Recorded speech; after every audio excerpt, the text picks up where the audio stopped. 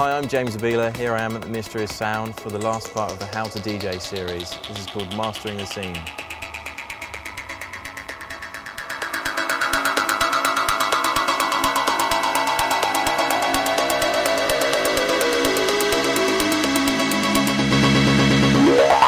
Okay, so today I'm going to show you how to use effects to enhance your set, add nuances, and even edit full tracks. My favourite effect is probably the echo, because it's not just an echo, it does a whole bunch of other things. You can use it like a sampler and to edit drum loops and patterns and add patterns over other records. But first of all, I'll just show you the basics of the echo. So if we play our track, this knob here controls the amount of echo. So that's just dry wet. So this is dry, that's wet. And this is our depth knob. And the depth knob adjusts how much the echo degrades. So now if I do that with the depth knob all the way around,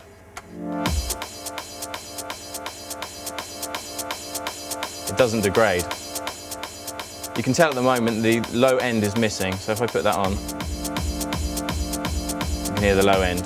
It's the great thing about this is you can echo whatever frequency you like, so no top, just the bottom, or just the top two. When I'm in a club and I'm mixing, I just use the top two really, if I'm just applying an echo to a track, because you don't really want to blow up sound systems by adding too much bottom end.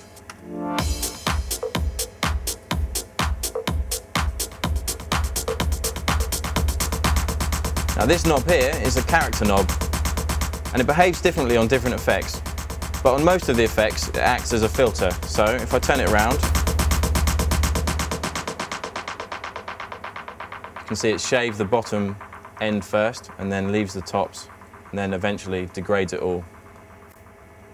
When you echo on an EFX 1000, you can use the echo to make the EFX a fully fledged sampler and editor. And I'll show you how. Let's play our track again. Right. So that was just a short section of the track we were sampling.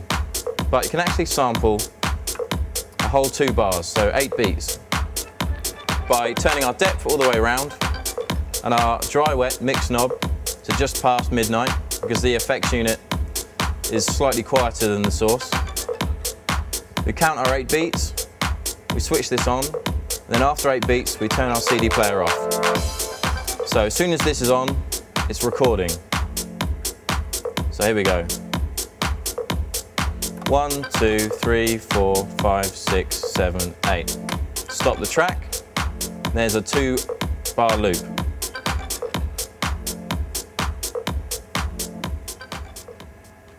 So now that we know how to do a feedback loop, what can we do with it? Well,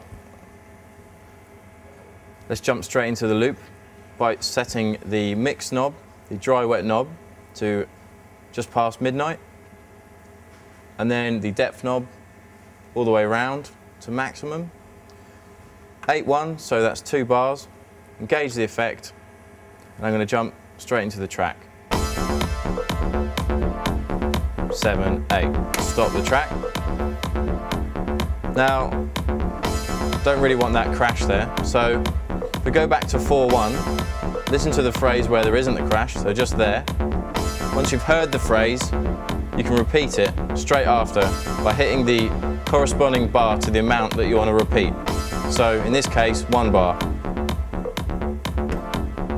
So there we go. We've now edited out that crash. Now, if you go back to any other of these buttons,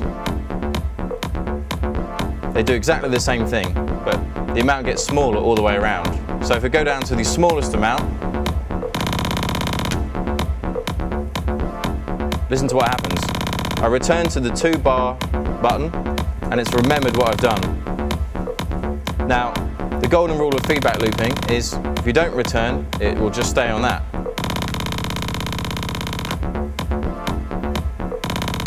But I saved it by going back just in time. So we can edit our loops.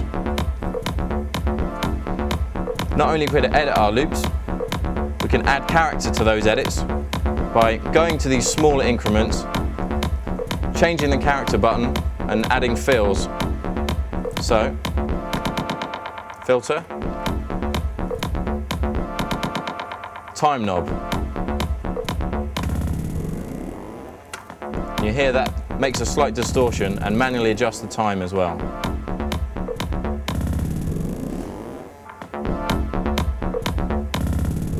What else can we do? Well, if we jump over to the pitch echo, we can pitch it as well. The character knob now controls the pitch when we're in this mode. So if I add some of these fills, it remembers exactly what you're doing. And it also remembers what beat bar button you were on in the previous section. So if we go to echo, and then back to pitch echo, you'll see that it's jumped from 2 bars to just 2 beats.